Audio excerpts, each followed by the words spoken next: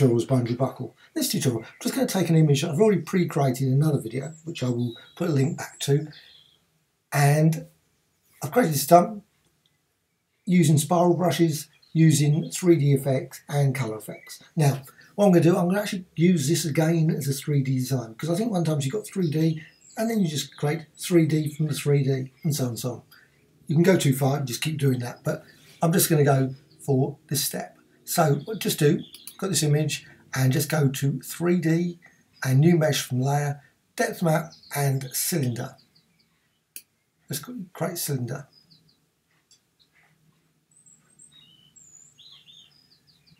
It takes a few seconds to process, so it's not an instantaneous filter, fortunately, in a way that it does take a few seconds to process and create a 3D model. Right, now it's done it. Now, one thing I'm going to do, I'm just going to go in a bit closer and I'm going to rotate it a bit. So there's that. And every time you do that, unfortunately, it does take a process it again. A bit closer than that. And now this is the one thing with the 3D models. You have to, if you want to avoid horrible patches of white like this sort of thing, you're obviously just going to rotate that around. So I do avoid that. Okay. So now, yeah, that's exactly what I want. So now layer and rasterize layer. So, and then just go to layer. And what you can do then, you can actually just duplicate this. So just go to hold Alt and you can duplicate that design. So you can create really abstract backgrounds just by holding down. Obviously you can resize the layer. You don't have to actually, so you just drag that across there. Again, drag that. You can also, of course, use other transforms, maybe flip horizontal, flip vertical, and so on to create some variations of that. Edit, transform, flip horizontal, and so on and so on. Flatten that, so flatten that image. So now I've got this design. Now what I want to do now is actually take it into Affinity Photo.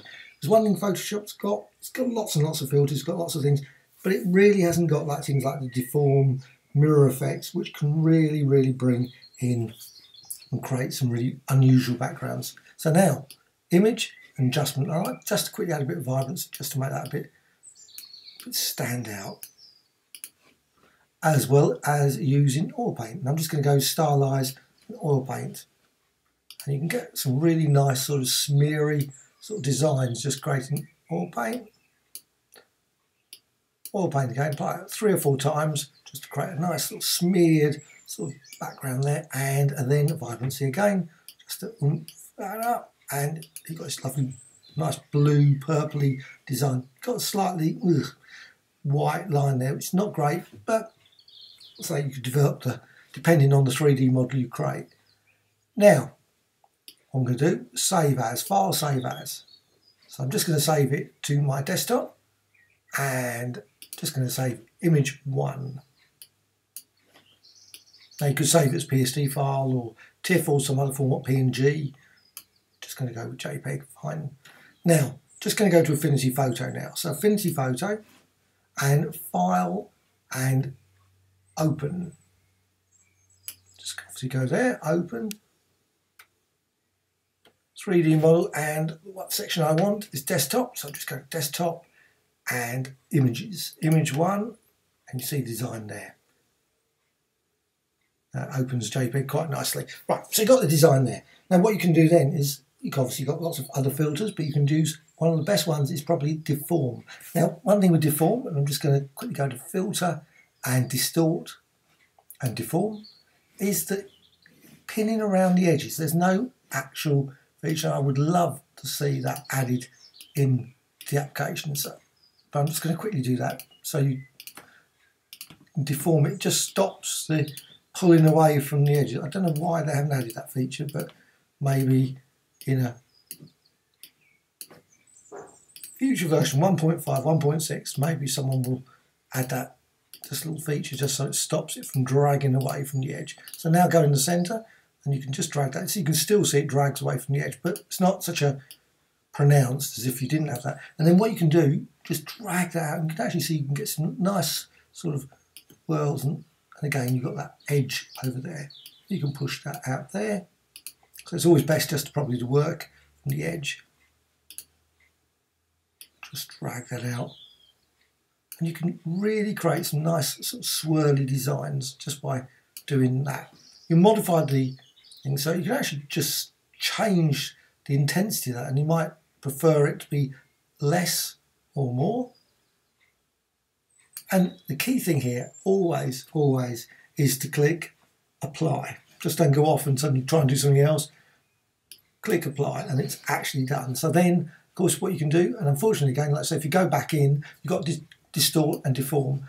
You have to quickly go around. I'm not going to do it so many. I'm just going to quickly add a few more around the edges.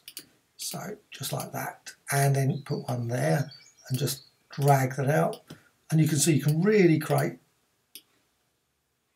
all kinds of very unusual distorted backgrounds from basically what was a spiral brush.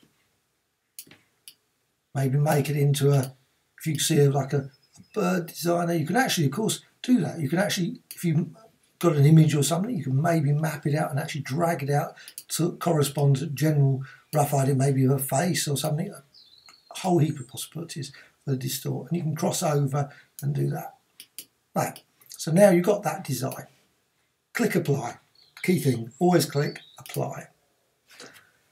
Okay, well at this point, what you can do then is also, you can obviously stop at this point, but you can use other filters, which is really quite good. Nice combination, I always find, filter, distort and mirror. And now I'm just going to make mirror.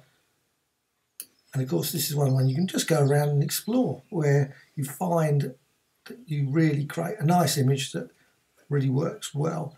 You can modify the input and you can tweak that around. That changes, make number of mirrors, maybe more. Again, move that around. That's quite a lovely one. That's quite a beautiful one. That's actually a lovely one. It's got a lovely sort of glow in that centre. So apply. And of course what you can do, don't have to just do it again. I mean, it's one thing with filters, you do not have to apply them more, just once. You can just go in, make number of mirrors and create that design like that there. Okay, click apply. Then just go to save as, or if you want to save it obviously to Affinity format, or export. So at this point just export, but I'm going to save that for the next video. So basically you can save that, and it's going to continue in Photoshop in the next video. Hope you found this of interest. Thank you much.